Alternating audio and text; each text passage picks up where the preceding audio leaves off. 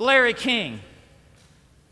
Because we've had ministers on our program who said, you either believe in Christ or you don't.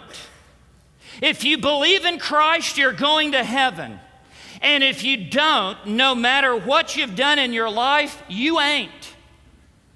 I wonder what minister would ever say that on the Larry King program. It wasn't Deepak, I'll tell you that. Listen to the response of one of the biggest, grandest Christian so-called leaders in America. Yeah, I don't know.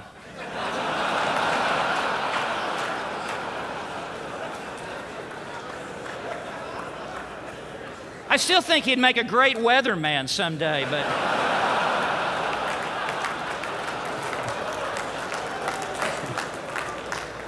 His wife's really a better preacher, but anyway.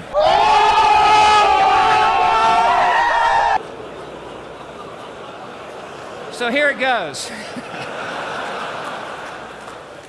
Can we get some air conditioning in here? King, what if you're Jewish, as he is? What if you're a Muslim and you don't accept Christ at all? Question mark. The answer, you know,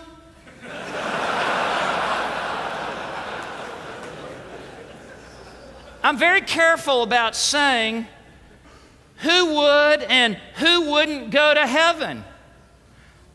I don't know. King, if you believe you have to believe in Christ, they're wrong, aren't they? Referring to the Jews, referring to the Muslims. The answer. I'm just reading this, okay?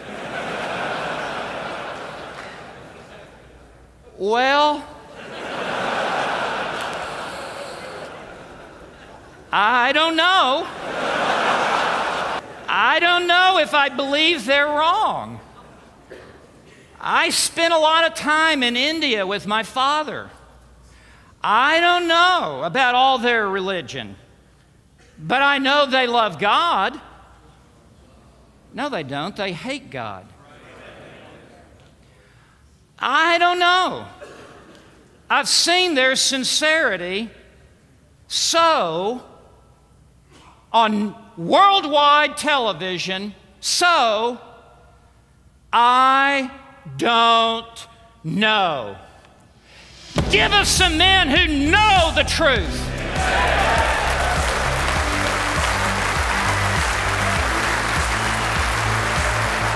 And who will declare the truth.